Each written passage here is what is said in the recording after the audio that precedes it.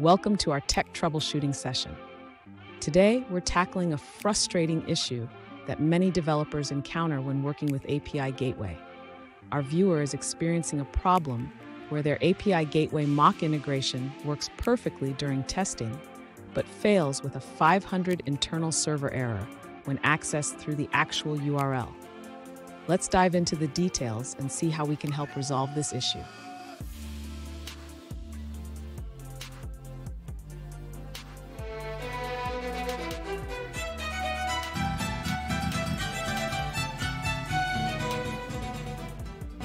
Welcome back to another technical video.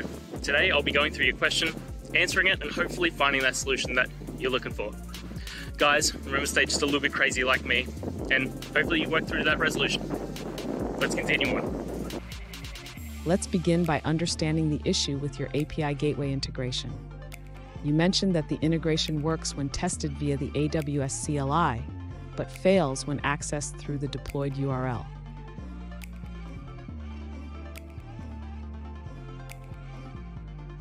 When you invoke the API using the command line, you receive a successful response with a status code of 200. However, when you try to access the same endpoint through the browser or curl, you encounter a 500 error.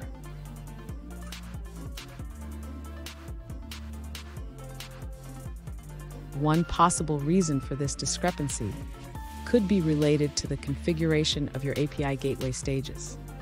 Ensure that the stage you are trying to access is correctly set up and that the resource path is properly mapped.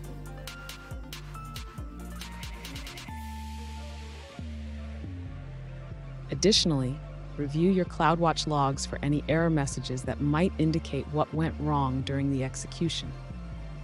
The logs suggest a configuration error related to the status code.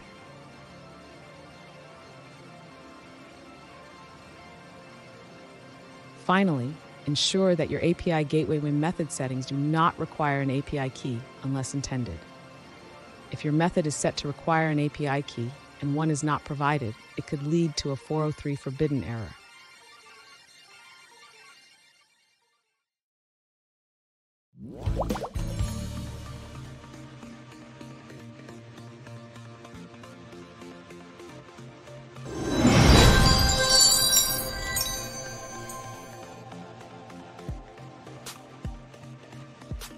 Let's now look at a user-suggested answer.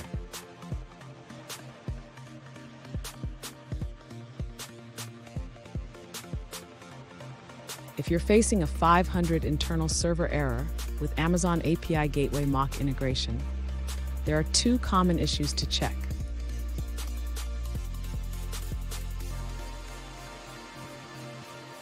First, ensure that the status code in your mapping template is an integer, not a string.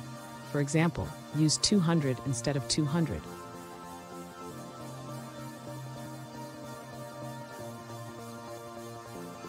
Second, mock integrations don't support binary content.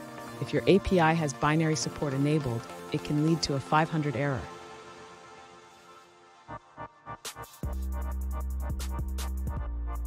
For more details, check the link provided.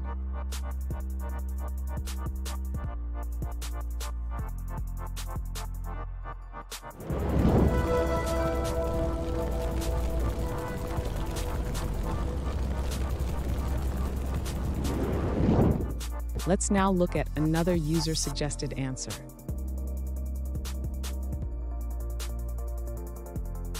There are two main issues with your API Gateway configuration.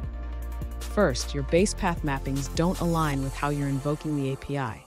The stable base path is not defined, leading to a 403 forbidden error. Instead, use the latest base path for the stable stage.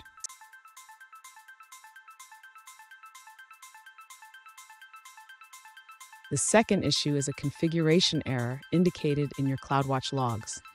It states that the status code should be an integer in your request template. Make sure your integration request template includes status code 200 as a top-level attribute.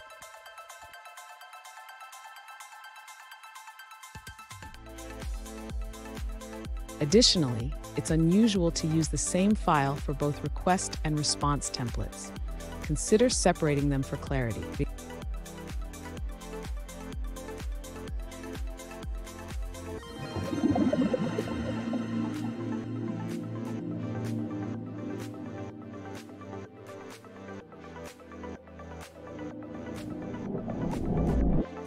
Let's now look at another user-suggested answer.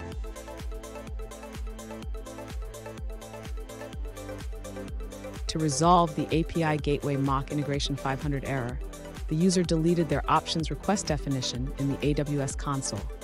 They then used the Enable Course feature, which created a new options method.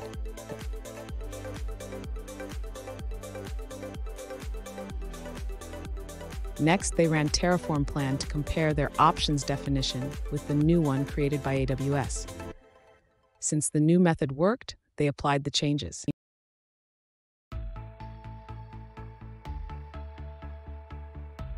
It's important to note that using Terraform version 0.12 or greater allows for more detailed output during the planning phase.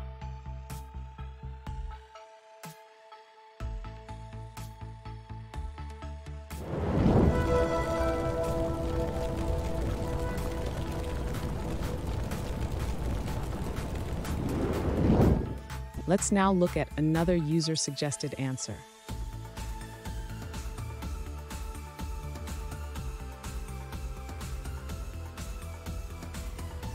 When deploying a Lambda function with the serverless framework, the options method returns a 200 status. However, manually configuring it in AWS API Gateway results in a 500 internal server error.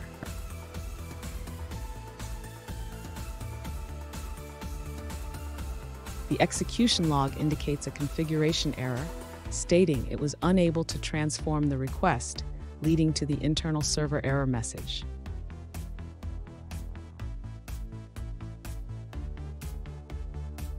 To fix this, first, configure the options method's integration request by adding a mapping template for application JSON, ensuring the template is status code 200 without quotes.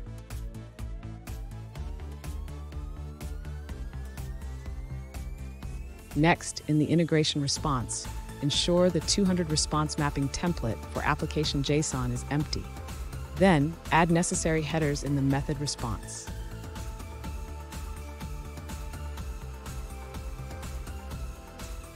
Finally, enable CORS for the resource and deploy the API to apply the changes.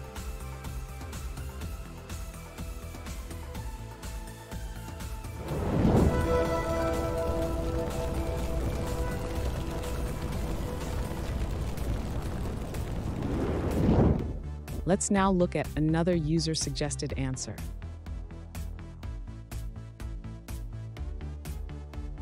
The issue was resolved by creating a deployment using the AWS CLI for each stage. It turns out that Terraform wasn't updating the deployments with changes, which meant my updates weren't being applied.